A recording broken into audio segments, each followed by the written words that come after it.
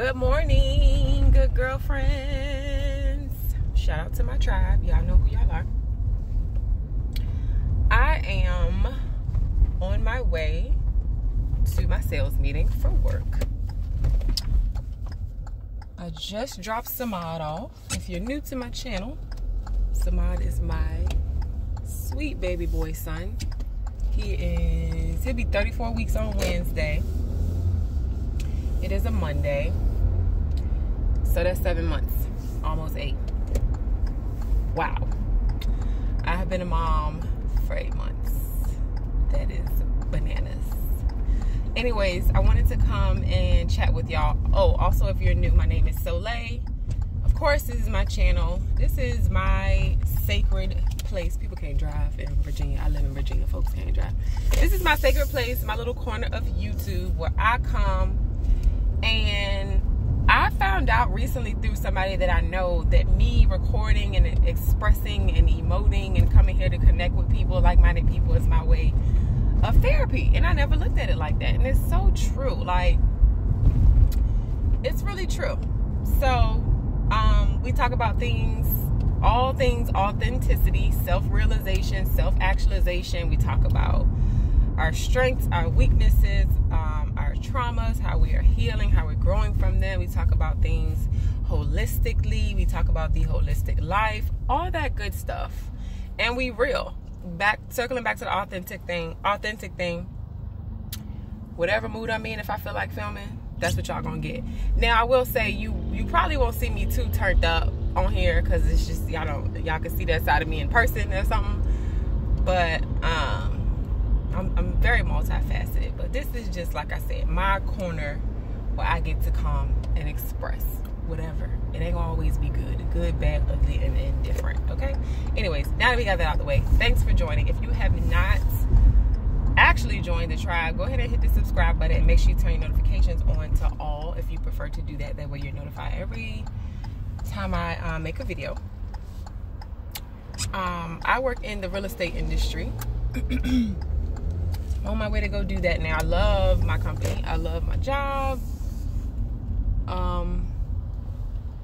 But I am still a creative person, and the reason I like the position that I'm in now at my job is because it allows me a schedule where I can do things like go to the doctor, take my son to the doctor, get my car fixed, have a mental health day during the week, and not just wait till the weekend when you really want to just, turn up or relax or do nothing. You know what I mean?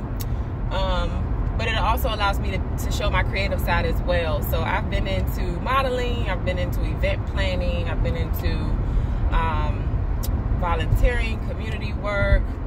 I've been into RVA Fashion Week as a director, behind the scenes. Instead of being a model, just been behind the scenes and coaching other people. So right now, my focus is on raising my son, of course, first, and then raising my son / family, working, saving up for us, making sure we're good financially, and then all things creative. I have to have a creative release. I have to. So my creative release right now, because that sometimes changes, is RVA Fashion Week, coaching models and directing models and being there for them and helping them feel their best. And also on the side, I also offer private runway classes. So I have my youngest student, she just turned 11. I've never worked with anybody her age before, but I'm actually finding that it's quite fulfilling as well, because her parents had her start working with me because she needed some help in the confidence area, and she also wanted her to know some runway techniques. So I don't call myself a model coach. They call me that at RVA Fashion Week, but my title outside of that, like in real life, what I call myself is a runway etiquette coach. I teach poise and confidence, and then some runway technique.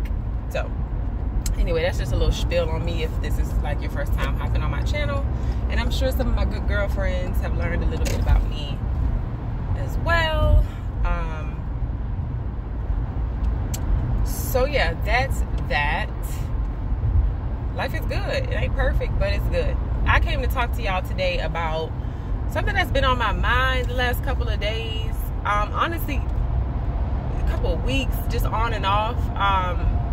as you see, it's a lot of changing, going on in the world right now, and it's a time to be alive, child. At times it's great and it's glorious because you see things like all of these pageant girls, Miss America, Miss Universe, all of those girls, there's somebody I'm missing, are black. What a time to be alive, right? And then it's just a time where it's challenging for a lot of people, where they are figuring out who they are, who they want to be in this world, what they believe in, and it's just a lot, people are finding their own path in their own way. Whereas before, it seemingly, at least where we live in America, it seemed like most people chose the same route. Not all, but most, a majority, because of lack of information and being able to connect. Like, we are super blessed to have the internet.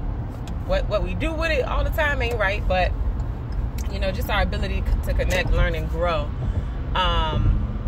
is fascinating and out of this world because of the internet. But on the flip side of that, it's a lot of stuff coming up to the surface to be dealt with, and I don't think people realize that. Like, they're like, why is all this stuff coming out? People are up in arms about racism. It's huge. It's coming back up to be dealt with, though. We ain't coming back to stay here. Like, we dealing with this and we moving on. It's gonna be a new change and a new era. That's the way I see it. So with that said, I'm starting to see a shift in relationships, and not just romantic relationships, but just relationships in general. I'm raising a son, and I have to be, as a black woman, very intentional about raising my son in the way he shows up in the world, with his father's help, of course. But I just know that, being a woman and taking my experiences, and I have to remember those to be able to teach my son how he's supposed to show up when he's dating people. So I have to be intentional about that, because, as a black woman, our experience is a little bit different, because of, in my case, broken families, not coming up with two parents. So you show up in relationships a certain way because you didn't grow up with both parents. Now, my granddad and my mom, we were all living in the same house, and my twin, they raised us, but he wasn't my dad, the guy that helped birth me, you know what I mean? But my actual father, there was a hole left in me because I didn't know who he was. Well, I knew who he was. Well, it's a long story. But I'll tell y'all about that later. But yeah, there was a hole there. So I dated in a certain way, and subconsciously, definitely, because I didn't know.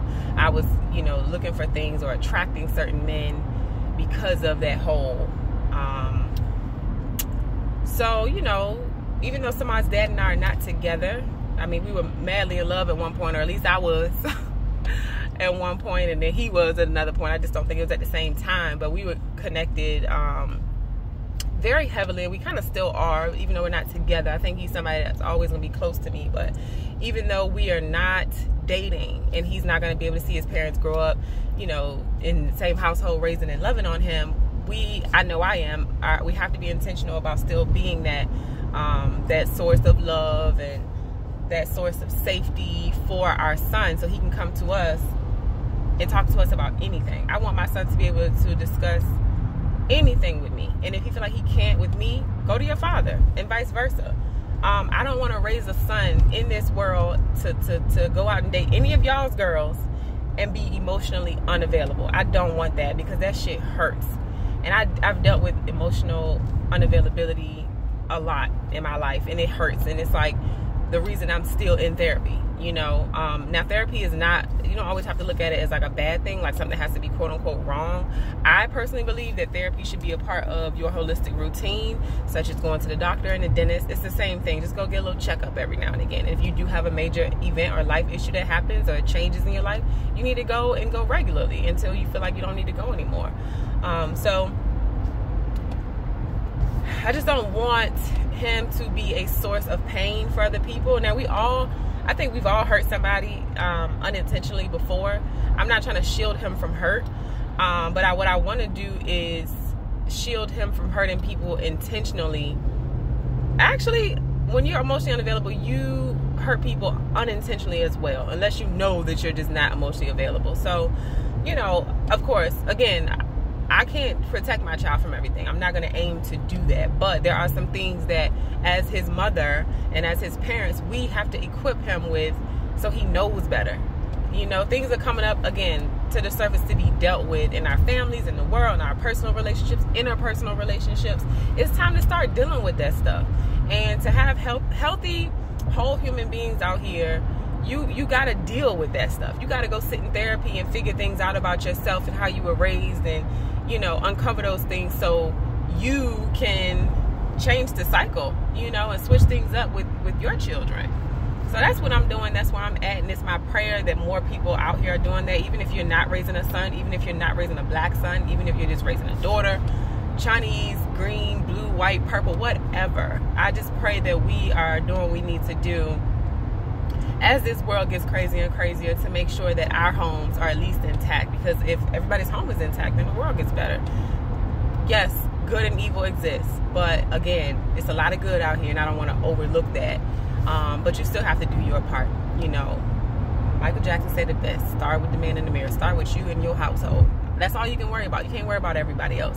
But I made it through what I made it through in life because my mom and my family, good Southern roots, were planted. And I've been through a lot of shit, but I believe I came out because of my faith in God and because of the roots God put in me before my family. Just who he made me to be, but also, you know, the roots and morals that I got from my family as well. So you always go back, train up the child in the way they should go. You always go back to what you know, even when you steer away from what you're supposed to be doing. You get back on that path if that's what you truly want to do and you got faith.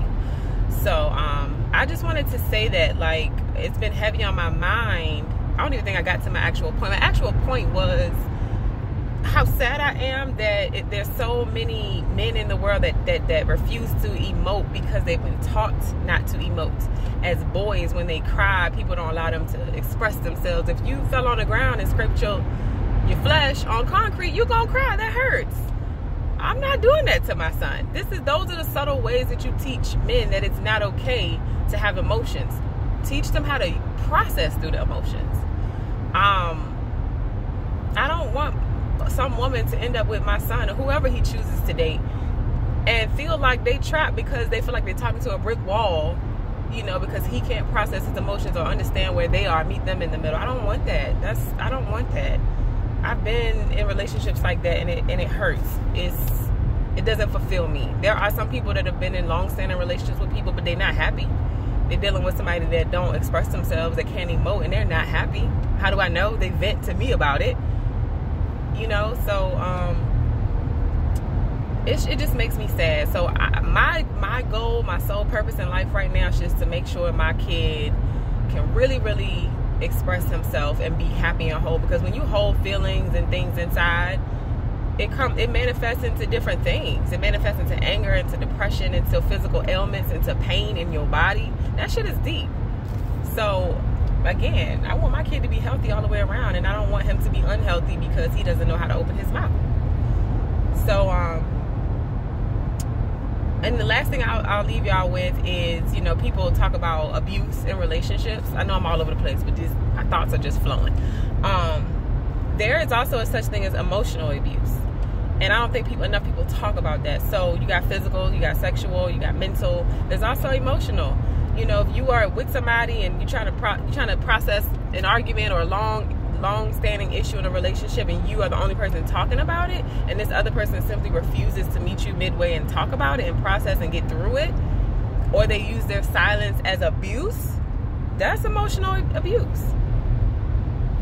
They know what they're doing. When your partner knows that they are withholding information from you on purpose, or they know that they're withholding having a conversation and it has to be on their terms, that is emotional abuse. When they see that you're hurting and you want to get past an issue and it's ongoing for weeks and months and years, that's when they know what they're doing. That is abuse emotionally. So you don't want to raise people that use their silence as a weapon, because that you can also use your silence if you're in an argument and you opening your mouth and ain't making it no better. That's one thing to just step away and say, all right, we can't have this conversation right now.